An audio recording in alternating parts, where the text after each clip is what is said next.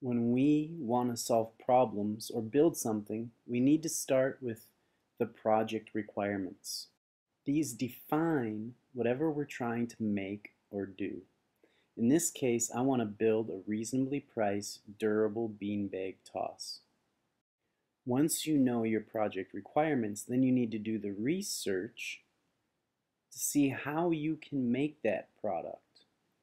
But we don't want to just copy. We want to also see if we can innovate and make something better. Or maybe we can come up with a easier, faster, cheaper way to build the product.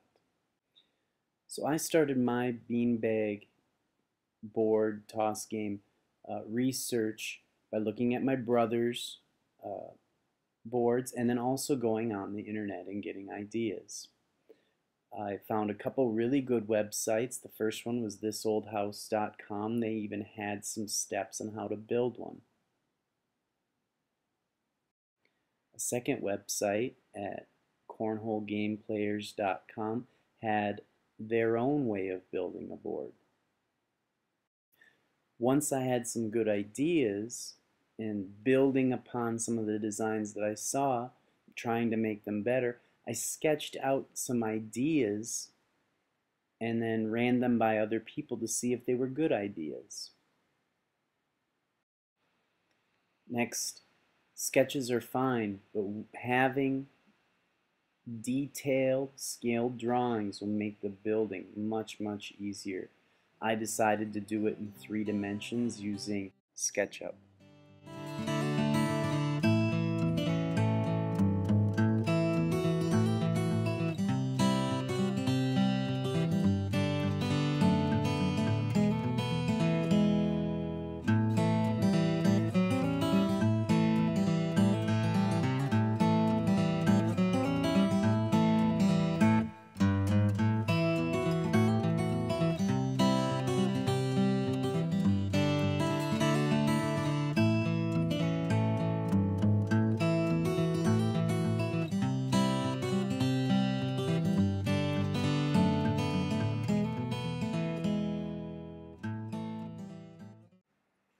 Now that we have a drawing, an accurate drawing, we can make a budget and then set up a plan for our build steps.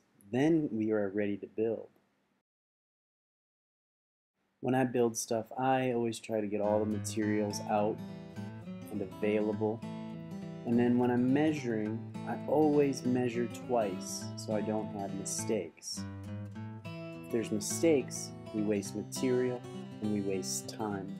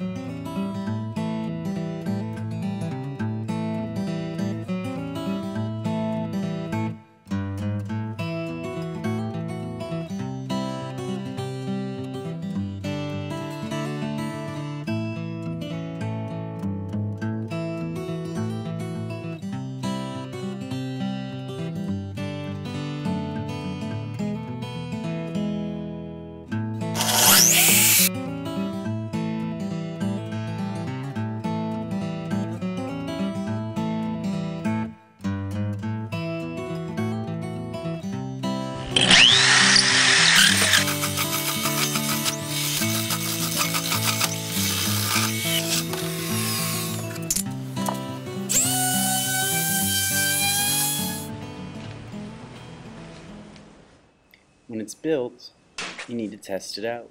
see if it really does what we wanted it to do, and if it does it well enough. If it doesn't, we may need to do it again. Finally, when we're done, we need to communicate with our client about our product and what it does.